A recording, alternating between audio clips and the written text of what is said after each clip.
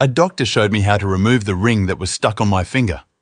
Many times your finger swells up and you can't remove the ring. See that the ring got stuck and your finger got swollen. Now, how are you going to remove the ring?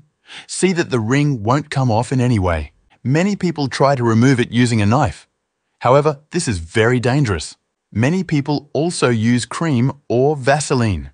However, when the ring is stuck and your finger is swollen, this won't help you remove it either. A doctor taught me how to remove it in a simple and easy way. We'll need some thread and tweezers. With the help of the tweezers, we'll open the ring's passage a little. Now, pass the thread through the ring.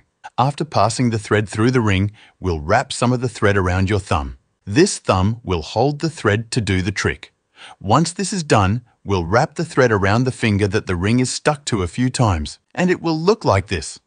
Now, with the help of some adhesive tape, let's glue the end of the thread to the tip of our finger. Once this is done, untie the thread wrapped around your thumb.